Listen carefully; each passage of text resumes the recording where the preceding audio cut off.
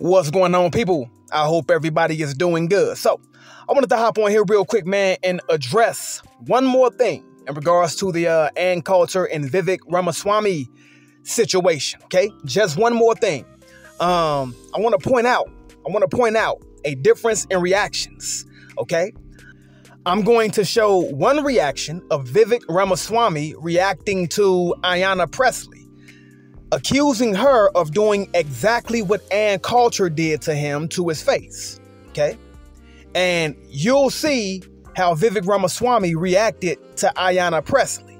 Okay, and he was accusing Ayanna Pressley of what Ann Coulter actually did to him.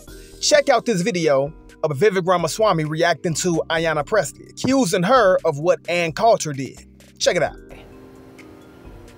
It is the same spirit. You're right about that, Dana. I think it is the same spirit to say that I can look at you and based on just your skin color, that I know something about the content of your character, that I know something about the content of the viewpoints you're allowed to express. For Ayanna Pressley to tell me that because of my skin color, I can't express my views, that is wrong. It is divisive. It is driving hate in this country. This is dividing our country to a breaking point. That is a debate that is based on... Now, you all heard that.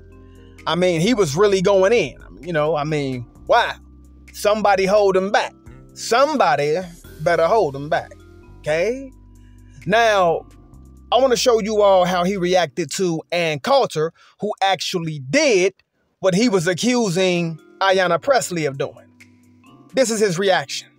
Oh, and I agreed with many, many things you said during, in fact, probably more than most other candidates when you were running for president. But I still would not have voted for you because you're an Indian.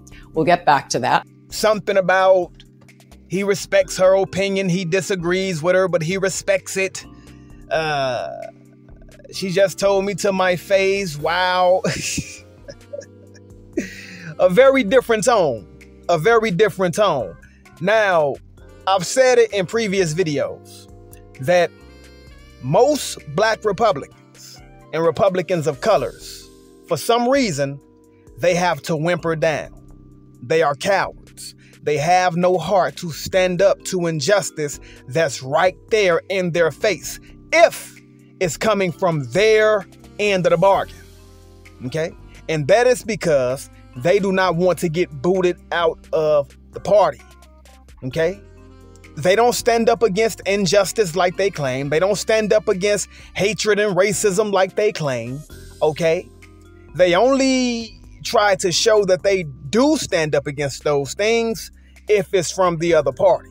But if it's coming from the party that they represent, they whimper down, they cower down, and they hush up.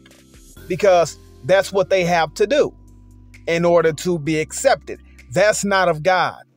When you are of God, when you are of faith, when you are of courage, okay, you stand up against injustice no matter what side of the ball it's coming from, whether it's from your party or the other party. If it's wrong, then you stand against it and you speak against it. And they don't do that. And it's sad, man. It's sad. It goes to show what kind of person you have to be in order to be a part of the club. Peace.